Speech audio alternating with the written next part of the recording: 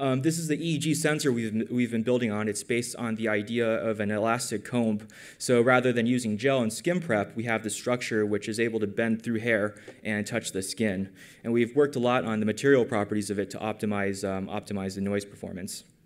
So you see some sample data there. And briefly, before going into the demo, I'd also like to talk a little bit about some of the other work we're doing. Now, my friend Todd will show you something that's quite a bit cooler in his next talk, but I'd just like to mention briefly that in addition to EEG, we're also able to sense ECG, heart rate, EMG as peripherals, because sometimes those are also useful inputs to have for your experiments. So that was a pretty short talk. I'd just actually like to switch over to a demo to show how these systems work and how easy they are to apply and get real data. So Eduardo has kindly agreed to be my subject, so he's generating much stronger alpha waves than you were at lunch.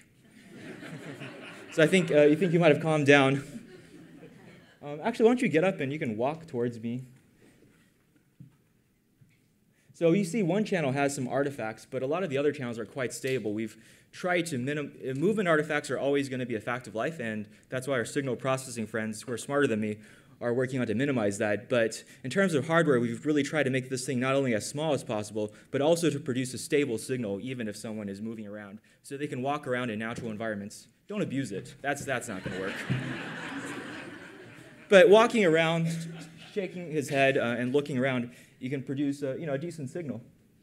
We got one angry channel, but the rest of the signals are actually quite stable, and that's a large part due to the mechanics and the electrical shielding we've put into the device.